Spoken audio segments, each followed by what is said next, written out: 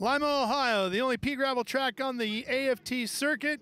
And here are the Mission Super Twins getting underway. Dallas Daniels, JD Beach, side-by-side teammates into turn one as we get this one underway.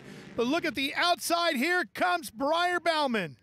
Briar and the 32 had one heck of a battle. At one point, Dallas Daniels was sneaking away. Briar changed his lineup. Here's the pass for the lead. Now he puts his hand up saying, hey, man, I made a mistake. Sorry, no got a little close foul. there, huh? Yeah. These two would really go at it bar to bar all night long, exchanging the lead. Back and forth they would go around this fast half mile. And at the end of the night, it's Briar Bauman getting the first win for Rick Ware Racing and Parts Unlimited and the first victory for KTM since 2006.